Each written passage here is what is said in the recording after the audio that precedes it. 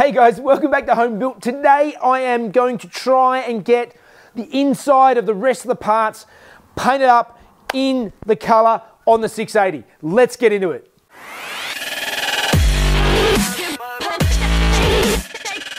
Okay, so today's plan, as I told you earlier about the paint type of this 680, because it is a 3-layer paint, you can't just paint a panel individually. So to make sure the paint has gone everywhere inside, behind the back of the guards and the underside of the bonnet and all the extra bits, I need to make sure that I paint them all separately, and then I can reassemble the car and paint the entire outside of the car in one stage. So today's job is to start prepping up all of those inside bits and get them ready for paint.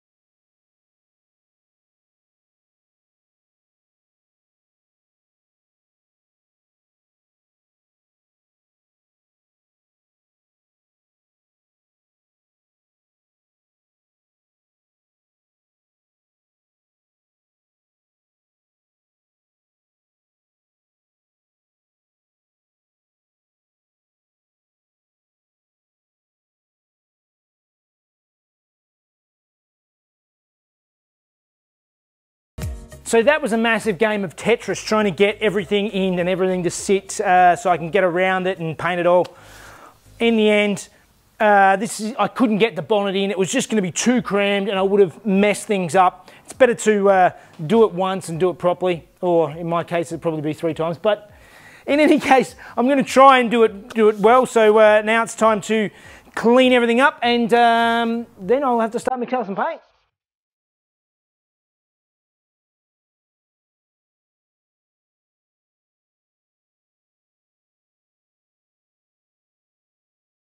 All right, the paint's mixed up, it's in the gun, ready to go. Everything is cleaned up in there. I've wet the floor down. Time to put some paint on some bits.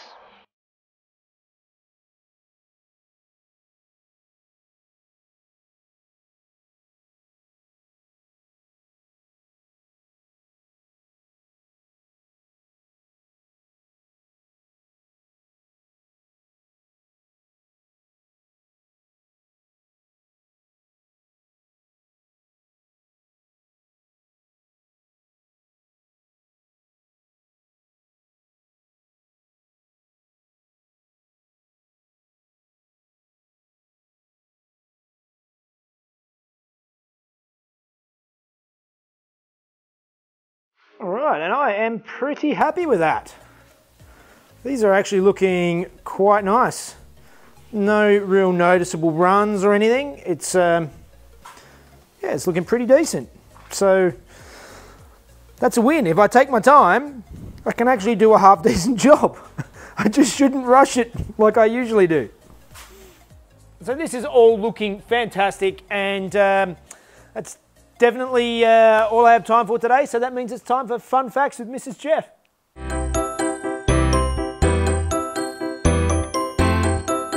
Hey guys, the 1982 Bathurst 1000 saw a class win for the Nissan Bluebird Turbo, coming in 8th place outright.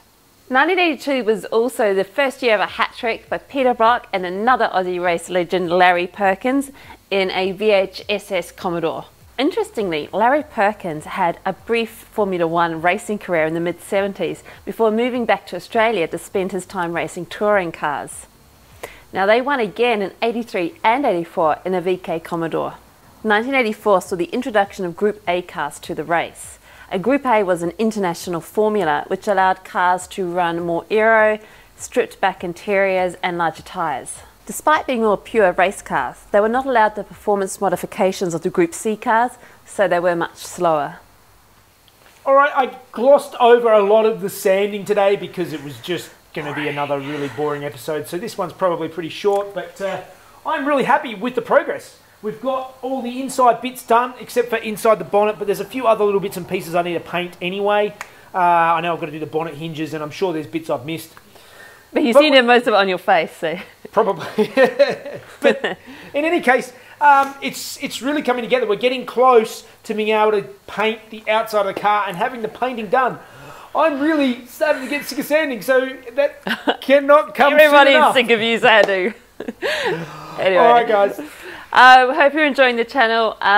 Thank you for subscribing if you have, and if you're new to the channel, would love your subscription. Yep. And you please follow us on Facebook, YouTube, Instagram. That's the Obviously on YouTube. I'm sorry, I'm tired. I know what I'm saying. I will see you next week. All right, see you guys. Okay. Win for the Nissan Bluebird 1000, coming in 8th place. For the Nissan Bluebird Turbo, coming in 8th. And a VHSS Commodore. Alright, let me do it again. Alright. 1982. I don't want to do it anymore. Yes.